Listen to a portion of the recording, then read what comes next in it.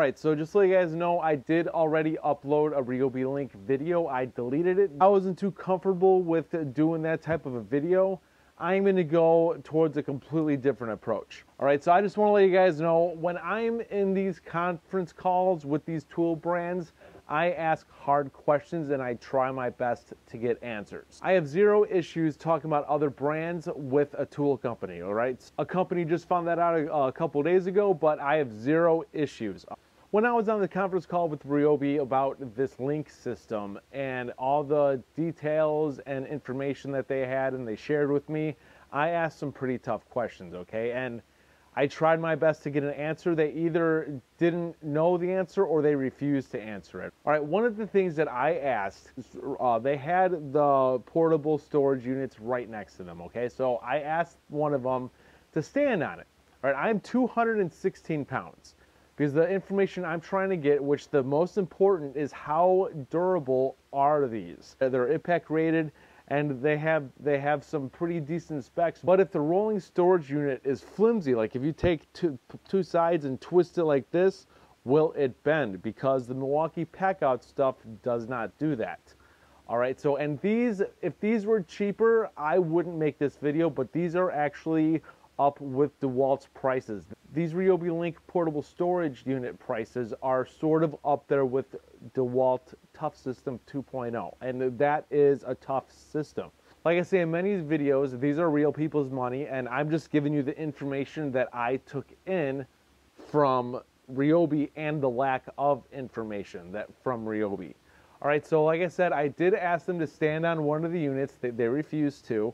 And the reason why I asked that, because I use my Milwaukee Packout stuff for like a step all the time. If I need to reach something, I have no issue standing on them, and I'm 216 pounds to reach something. All right, this is the extra large unit, zero issue. Zero issue. I'm more worried about toppling over because I don't want to misplace my foot and fall down. But I am not worried about this caving in on me at all. Zero. Ryobi is saying that these are contractor grade portable storage units. I guarantee you contractors are not going to treat them like the DIYer would. They just put it on the wall, leave it for a while, then use it whenever they need to. If they're promoting these to be contractor grade, they need to act contractor grade like the Milwaukee Packout is, which one thing that I do love is I love the wall unit stuff. It is expensive though. The cost for these wall units are pretty expensive. I originally thought that each panel was going to be about $10. Making a little wall is not going to be cheap. It's not. After thinking about it for a while, watching my video and a few others, these are actually pretty expensive units. Because now you're talking about DeWalt prices and not Ryobi prices. That's the prices that they made, but we'll find out when we get them, because I am going to buy these. I am not going to accept any of this stuff for free. I want to test the crap out of this stuff and see on how durable they are, because I am going to do to the Ryobi portable storage unit that I just did to this Packout.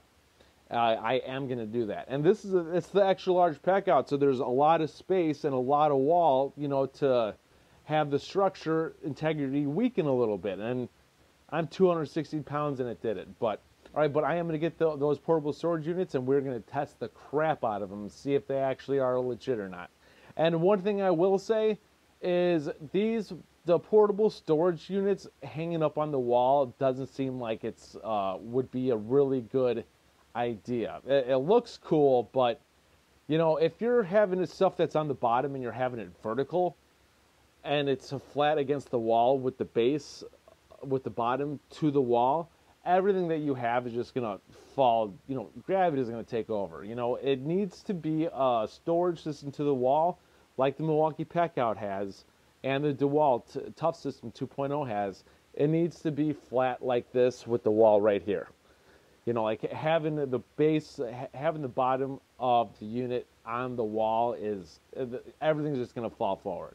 But I did get some interesting information. You can totally customize the inside. That's what the little diamond shapes are on the bottom of the cases. And you could actually customize stuff in there to where you could have like little walls, I guess. All right, so let's watch the video really quick.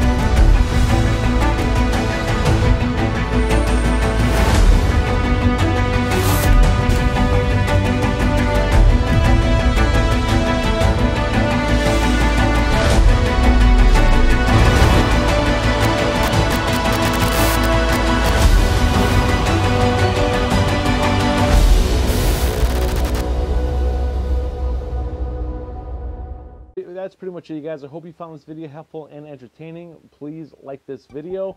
Please hit the bell button to be notified of future videos, and please subscribe to the channel. This is Dave and Nicholas. Thank you for tuning in, and I'll see you guys next time.